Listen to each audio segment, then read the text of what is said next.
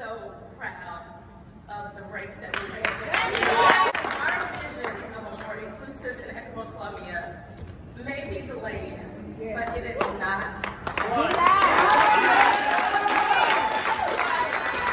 We have talked to voters in their living rooms, in their yards, at the gas station, wherever we could engage with them.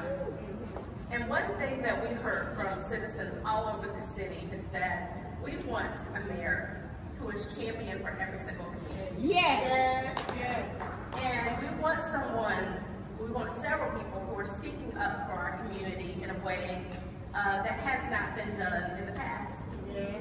And so through this campaign, we've done that. We have raised issues of income instability, affordable housing, creating equitable neighborhoods, and embracing the diversity of this city. But I will tell you that although I am no longer going to be in an elected position in the city, my work in this city is not done.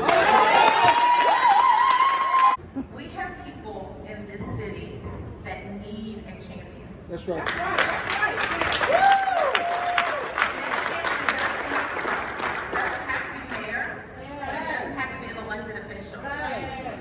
So I just want to say that our work in the city continues.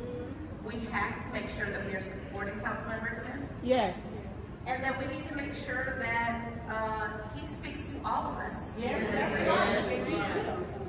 And so I'm asking everybody to roll up their sleeves and continue to work, because the mayor is one position and it's a very important position. But we have so many more positions that will make change in the city and in the state. And so we have to stay committed.